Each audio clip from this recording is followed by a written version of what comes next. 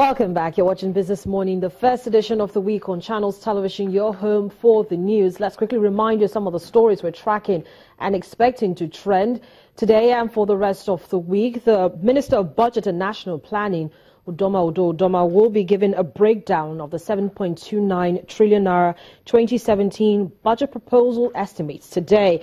Now, capital expenditure was increased from 1.8 trillion naira in 2016 to 2.24 trillion naira in 2017, with recurrent expenditure put at 2.98 trillion naira. Of course, the conversation has been on with regards how much of this will really actually achieve pushing Nigeria out of recession. And so, looking at the other parameters as contained in the 2017 budget, we've got benchmark for oil at $42.50 per barrel, 2.2 million barrels per day for crude oil output, and of course we have exchange rate at 305 naira to a dollar at the interbank foreign exchange market. That's been trading at 305 naira 50 kobo for some days now, for some weeks actually.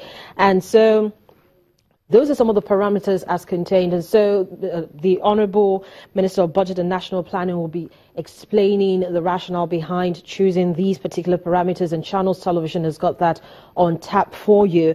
Now, tomorrow, Tuesday, December 20th, Nigeria's 2017 budget will be in focus of a special studio edition of Business Morning on Channels Television. Nigeria in 2017, the economy via budget roadmap will be interactive, with 5 panelists selected from Chevening UK, as well as a cross-section of economists and financial market analysts. Be part of the program on all our social media platforms. And if you're sending in your messages, you can use the hashtag Budget 2017 Roundtable. We're glad to get your comments, of course. And as I said, it's a very interactive program, so you need to be part of it. Well, here's a poll we've got running also on our Twitter handle at BizMorning. We're asking, how would you assess Nigeria's 6-month-old flexible foreign exchange market regime? Good, fair, poor, or none of the above? Of course, we already got some comments on this particular issue, but we'll be collating the data today, and we'll let you know how Nigerians actually view this particular issue. But let's turn our attention to the Nigeria energy market. Now, it was quite a very busy week for energy stocks listed on the Nigerian Stock Exchange last week, and we saw particularly positive activity around Forte Oil, Total, and Owando, as well as Seplat and Mobil. But at least in the particular positive order, we had Forte Oil, we had Total, and Owando leading the oil and gas index at the Nigerian Stock Exchange. But let's review how these stocks, about 7 of them we tracked for you on the program, finished off on Friday. So largely no change again on corn oil, MRS, Seplat, and Total on Friday, and that's the first we noticed for Total for the week just ended. But we see the volume of shares that were actually traded by investors. Forte Oil was the top loser on that particular index, and we saw that coming in at 116 naira 24 kobo at the end of trade on Friday, and Mobil Oil came in at 280 naira. Now, on the other page, Owando, what seemed to be the only price gainer on Friday. At the end of that session, the equity came in at 4 naira 34 kobo as a closing price, with volume at 1,571,435 units exchanged. So no movement in Seplat and Total. But cumulatively, as the week ended, we saw the index coming in 7.36% positive, with year-to-date also improving appreciably to minus 6.65%. If you've been following this particular index, you will know that it had some very bloody numbers a couple of weeks ago, but it's actually improving as we end the last trading week in the month of December.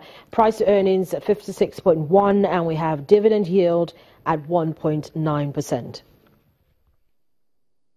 Last week, the Nigerian government formally exited the existing joint venture cash calls arrangement with the international oil companies for more than 4 decades, citing funding challenges. So what are the benefits of this move to Nigeria at this time? There's been a lot of perspectives, a lot of conversation with regards to this particular issue. But let's get some perspectives from Dolapo Oni, who is the head of energy research at Ecobank. It's good to have you on the program, Dolapo. Good morning.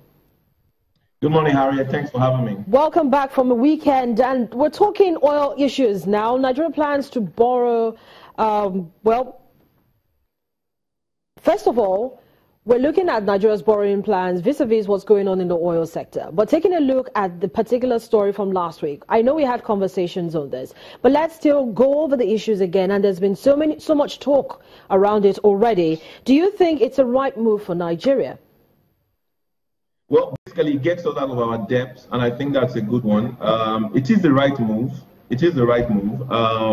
It also helps the IOCs to do what they've been trying to do for years, but they've been held back by our lack of cash calls. So basically, I think it's a good move. But what I would like to caution, or what I would like to stress, is that we need to be very cautiously optimistic about the savings or the additions to revenue that it will generate, because I mean, there are a lot of figures being mentioned, but I don't see that happening immediately. And even when we are able to bring new production on stream, there will be significant limitations to how much revenue it can add to our current revenue from oil. So it's some caution I'd like to put out there as well. But then we also have to remember that the federal government says it's no longer funding the partnership with IOCs because it's cash strapped. What is the funding arrangement with Shell, Total, Chevron, those oil companies that Nigeria does business with, and of course Agip Oil? Okay, good. So essentially what has happened is, because the first set of contracts with which we started producing oil in Nigeria were joint venture contracts. So it's more like an equity relationship where federal government owned 55%, the IOCs owned a combination of 45%, and they needed to make sure that they have a way where they share the